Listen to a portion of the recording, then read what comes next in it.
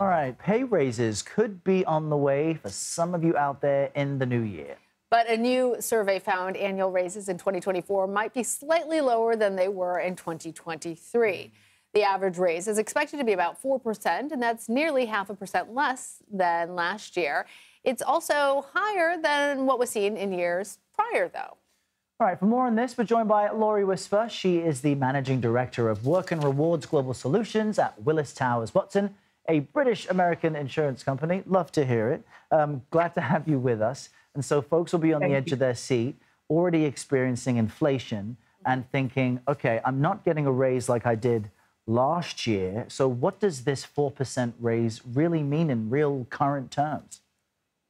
Yeah, we are seeing a bit lower than in 2023 actuals. These are projections for 2024. But the amount that employers increase base salaries is really driven by the job market, not as much inflation. I know that buying power for all of us is affected by both those increases and inflation, but employers pay attention to the supply and demand of labor.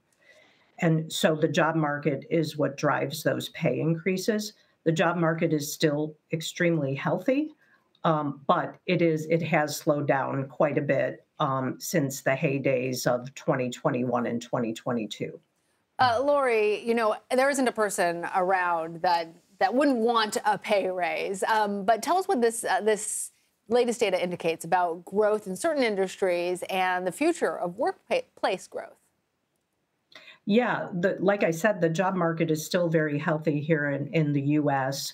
Job creation is still on the rise. We're still seeing very good numbers, but it has slowed down, and the economy is a driver of that. There are certain industries, as you're saying, that are still seeing hot demand for jobs.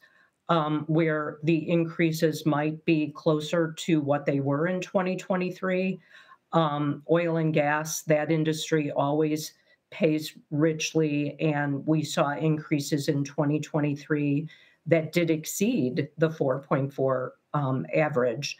On the other hand, retail is always a bit lower, where those average increases were closer to like 3.9 in 2023.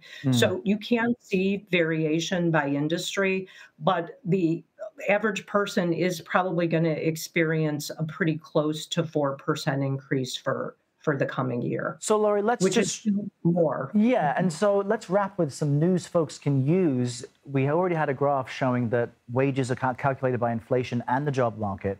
But how can folks who are seeking a raise, let's say in the next 6 months, make a winning argument? What are the advantages that they should push? Yeah, I mean, the winning argument comes from contribution, right? More than cost of living or inflation. What are you contributing to your organization, and how can you contribute even more, right? Employees are always looking for growth, which is a great thing for companies as well. But as you grow, organizations are willing to pay you more because they're going to expect that greater contribution. All right, Lori Wisper, thank you. Thank you, Lori. Thank you.